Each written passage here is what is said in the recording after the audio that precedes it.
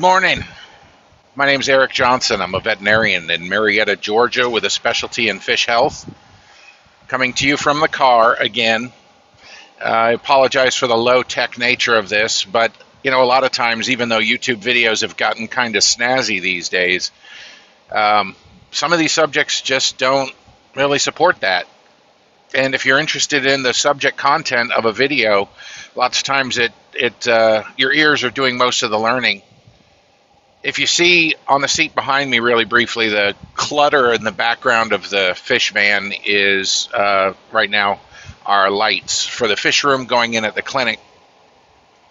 I'm pretty excited about it. It's going to be nice. You'll see videos shot from there and some of the studies that I'm going to run as far as parasite clearance from fish with garlic will be run. This is probably going to be my first project, is the belief that garlic clears parasites. But the purpose of this video is Siamese fighting fish.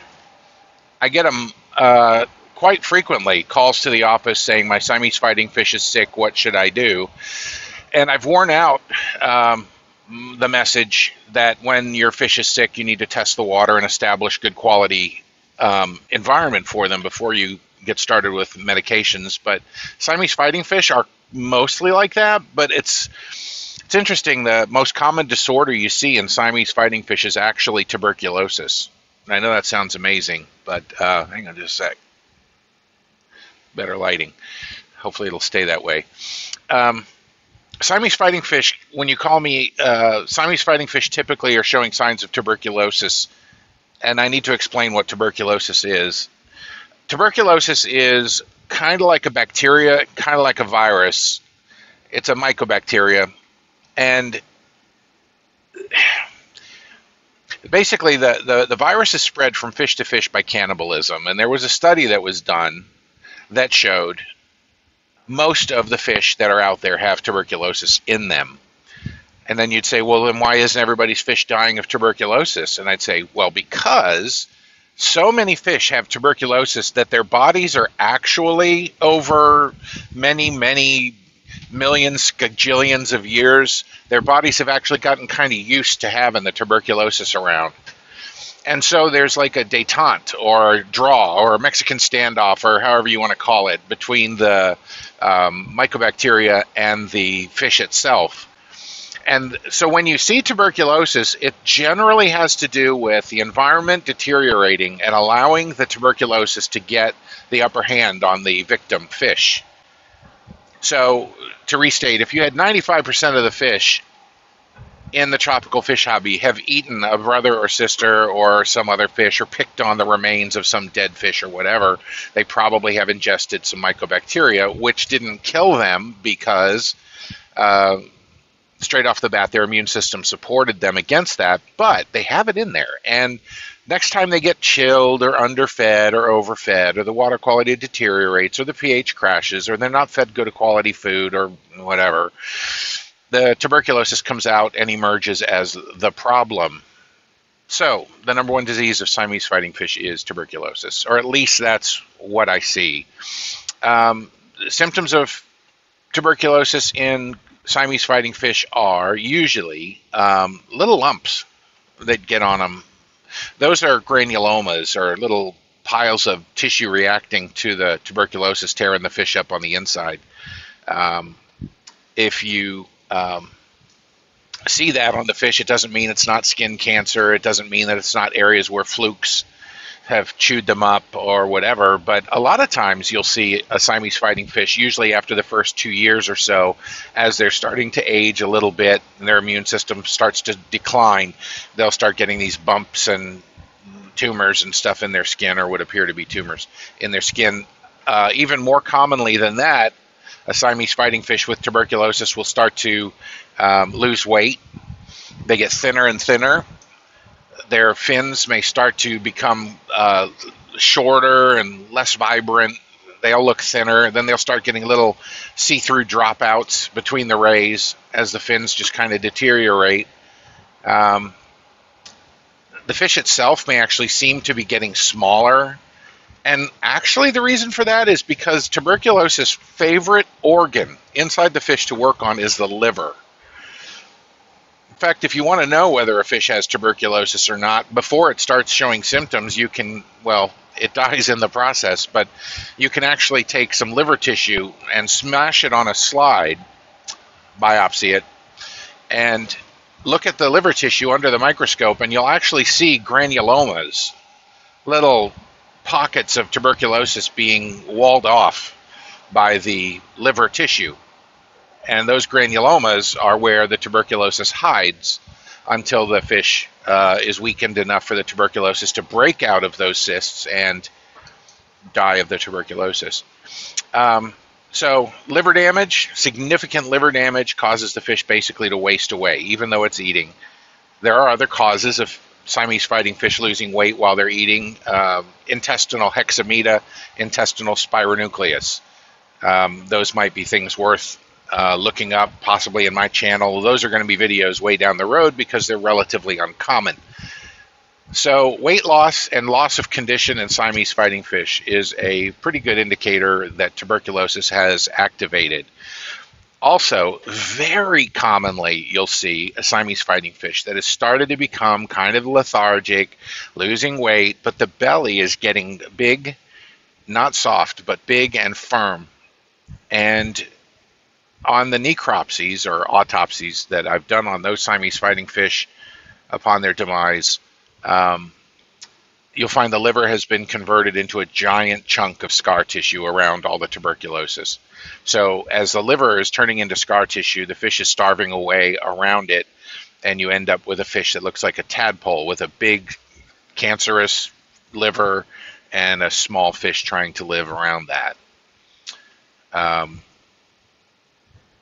Tuberculosis cures, well, good luck limiting spread if it turns out that 395 out of 400 fish that were studied came to you with tuberculosis already there. Curing it, here's a theory: if you kept the fish in the best quality environment at 78 degrees with moderate aeration and abundant live plants or algae to keep nitrates and background pollution to a minimum, maybe you could improve the quality of life for the fish enough to where the tuberculosis goes back under control. Because like I said, the only reason tuberculosis doesn't kill every fish it touches is because their immune system is neutral with it. And most of the time the immune system keeps tuberculosis at bay, but you start screwing up with water quality or feeding and temperature, and the tuberculosis comes out and kicks the fish's rear end. So, not much you can do about tuberculosis except prevent it by providing an optimal environment. What else gets Siamese fighting fish? Well, after tuberculosis, a lot of the usual stuff. And the funny thing is, let's look at the symptoms of water quality deterioration in Siamese fighting fish. They breathe a little heavier.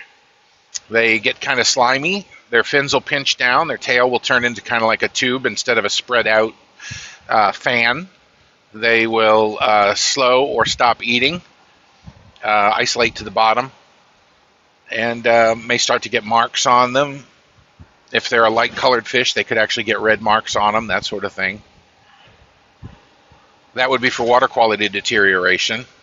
Parasites, if the fish has picked up some Kilodinella, or came to you with Kilodinella and it's proliferating to a problem, you're going to see some isolating behavior, some clamped fins, some decreased appetite, some weight loss. The fish is going to breathe a little harder, get slimy skin, maybe some red marks in the lighter colored areas, and the tail will turn into kind of a tube. And I don't know if you're getting the subtly delivered sarcasm. And I say this all the time, symptoms in the fish of deteriorated water quality are exactly the same as symptoms in the fish with parasitism. So when you see a slimy fish on the bottom with clamped fins, it could just as easily be high ammonia as it could be Kilodinella. And that's frustrating when people start breaking out all these medical treatments for Kilodinella when they could just test the water and it's high ammonia. Water change, boom. Okay, so let's just say that your Siamese fighting fish is manifesting those symptoms. What do you do? Well, there's two or three options. One option is to assess the environment, make sure temperature, feeding, and water quality is good, and then fix those problems, and then proceed with a treatment for putative parasites. That's what I would do. Knowing whether or not you're managing water quality and feeding correctly is a good thing and saves the fish future problems. Otherwise, if you just go in with a shotgun treatment, you may save the fish from that problem but never know that you have another one. Long and the short of it is, 6 Siamese fighting fish. Say it has tuberculosis. What are you going to do?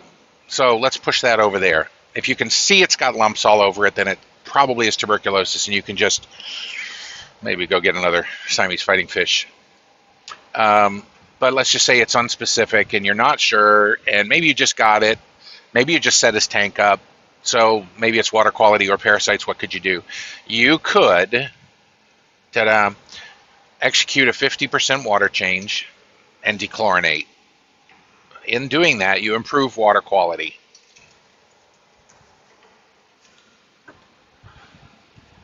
Make sure the water temperature is in the high 70s, say 76, 78 degrees.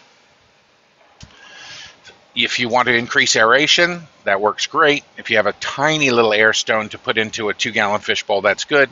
But you don't want to use an air stone so powerful that it rolls the fish around and creates more stress. Keep feeding the fish, but very small quantities, maybe one tiny mini pellet. Say Hikari Betta food is good. 1 pellet twice a day, just to keep food going through the system. If he'll eat, don't offer it if he won't. And finally, best shotgun treatment for Siamese fighting fish is a medicine called Mardel Clout, sold by Fritz Industries. It's in a blue bottle as of this posting, 2017, almost 2018. It's in a blue and white bottle. I'll probably put a picture up in the video so you can see it, but it's Clout, C-L-O-U-T. And I have links to it all over my website, koivet.com, K-O-I-V-E-T.com, and linked up pretty good there. So Mardel Clout can be used in a fishbowl environment, small Siamese fighting fish tank, and has an excellent spectrum against most of the parasites that would be attacking a Siamese fighting fish. In particular, ciliated protozoan parasites, even to a certain extent, ick, white spot. Normally in tropical fish tanks, Mardel might not be that great against ick because it has to stick around while the ick organism matures. In a fishbowl environment, a lot of times Mardel will stick around a little bit longer, and if dosed on the daily, carefully on the daily, you should be able to get ahead of most, if not all, ciliated protozoan parasites. Flukes, still working on that. I don't know conclusively whether flukes go away. They often do, but lots of times flukes have self-limiting infections just with clean water. So your 50% water change might go a long way towards that. So improve water quality and Mardel Clout. And I'm going to do a specific video just on Mardel Clout because there's so many different ways to dose it.